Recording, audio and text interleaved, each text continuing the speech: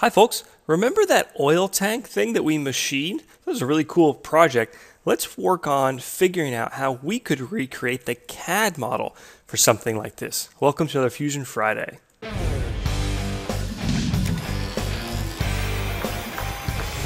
Okay, so see all these really sweeping, crazy curves? This means we've got to use splines, and I actually won an award for being one of the worst people ever in the history of CAD using splines. But no, seriously, let's play around with it. Let's see if we can get a little bit better and more comfortable because it's really cool. So I want to cheat. I want all the help that I can get. So hit print screen on your keyboard. File, new design, right click, new component. JWS Spline attempt. Now what I want to do is paste that screen capture, that screenshot into this file so that I can use it as a trace to reference a guide. Because what we want to do is recreate the outline of what I've got highlighted in blue, and then we'll use a revolve. And you'll see that'll do most of the heavy lifting, which is pretty cool. Now I don't remember why. I thought you could select a face when you went to insert decal. Why they call it decal, I have no idea. Picture or screenshot or image to me would make more sense, but you can't. So we need to create a real quick object just to paste our screenshot onto. It's kind of silly, but you'll see. So I'm going to just create a center rectangle, pretty large. E for extrude, -0.01. So I've got a 10 thou thick, rectangle. Insert decal.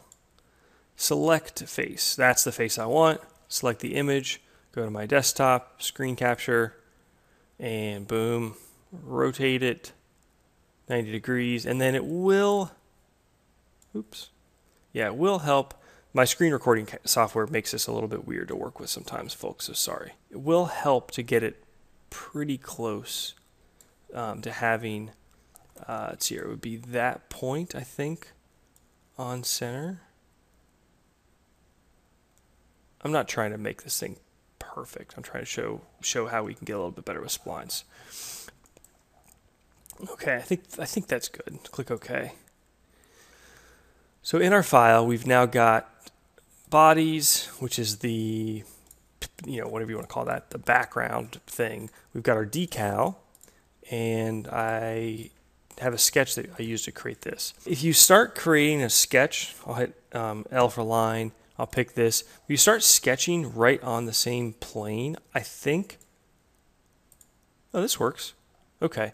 On my other computer, it was, the decal was popping in and out, like it didn't want to, it would disappear, which was creating a pain in the butt. So now I'm actually going to move this decal around to line it up a little bit better with that point that's on origin. So right click, edit decal. I want to move it down just a hair. So if that's a Y, I'll say -0.01. Yeah, it's pretty good. And click OK. So again, I can't use the decal as CAD to like snap to or any of my sketch constraints, but I can use it as a trace. So now I need to start tracing along this sweepy curve. And sorry, I know it jumps in and out with the flicker a lot. If I turn that body off, yeah, I lose it. Sketch, spline. There we go. Pick that point. Now here's what little I can tell about splines, having played around with them, is that you want to create nodes or points every time the shape changes direction. So hit escape here. There's actually I think probably a couple of curves here, and then a curve to here, a curve to here. Basically, you can add and delete them, so don't worry about getting it right at first. That's another one of my big themes is don't get psyched out. Just start making something, and we'll fix it as we need to.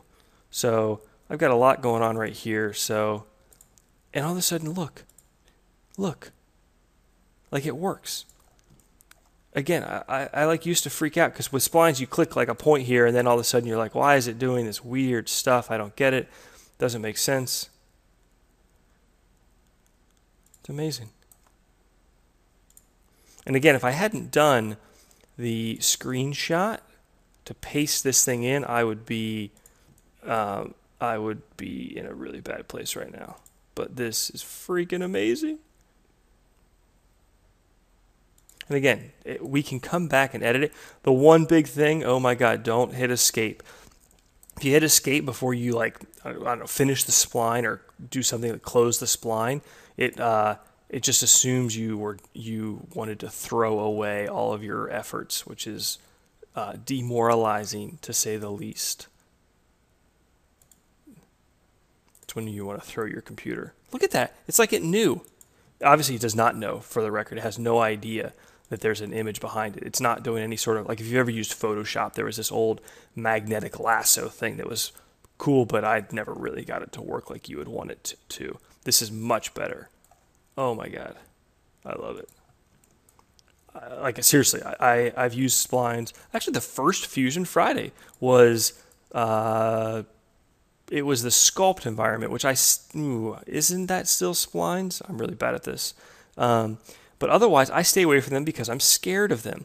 And I think this is a great example of, if you pull something in that you can either relate to or you can work from, it's a lot easier to build your confidence. So this is not going well. So see how this is too curvy? It's because a spline carries through, I'm not going to speak to this correctly in sort of the actual science, but a spline carries through the rate of change from the former spline. So see I can't show, well, yeah, here. That was too steep, and that's making this too steep. But we can flatten that out, I bet you, when we come back and fix this. So don't worry, don't hit escape and abandon all effort. Double click, and see how I double click, it gives me all of these, I forget what they're called, the control bars or something. Pretty darn cool. But now we're in a safe place, hit save. And look, let's go back to that spot here. So see how this overshot and then this kind of undershot, if we pull this in, it all kind of fixes itself. It's kind of like, what? Actually, what this probably tells me is that the person who made this file also used Spline. So now here, I kind of want to tighten that up. So if I right click and do insert spline fit point, oh, come on, I thought that's what it was.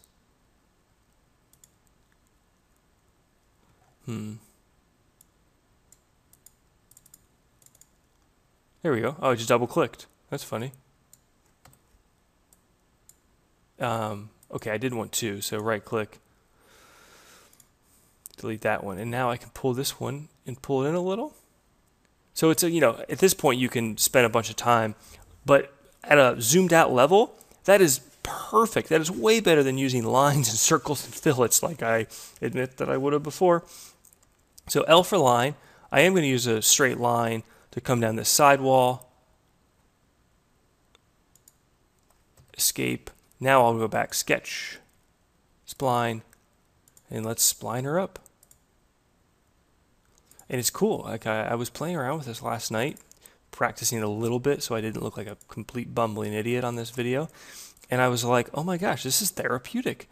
I had never thought myself to do the screenshot trick. And this is what I want to do now. Find stuff, take pictures of it, bring it into Fusion, and learn to be a better modeler. This is amazing. This is like therapeutic because when it works, it's incredibly satisfying because it feels like you're building something instead of, nobody likes looking bad or being bad at something. And it's kind of like, okay, so that's what it is. I feel like in this case, I feel like Fusion and Splines are making me look like I am a better industrial designer or CAD craftsman than I really am. And anytime a tool or software makes you better than you probably are, that's a win in my book. Okay, so double click on that little dot to close it. We should be good. I turn off my decal. Okay, so this first line, right here, I'm going to hit, it's annoying with that. It keeps switching colors on me. Sorry, folks. But I want to click that line and hit X for construction. So now what I'm going to do is revolve that profile. S to pop up your keyboard, shortcut REV for revolve. I want to revolve that around my Y-axis, or Z-axis, excuse me. Look, at that. Now, you're probably saying, but John, it was only a semicircle halfway around. Okay, no big deal. Calm down. Right click, edit the profile, or edit the feature, and change the angle to 180. Click OK. Are you kidding me?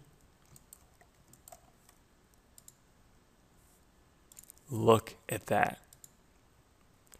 Look at that. It's my like 4th time ever using splines.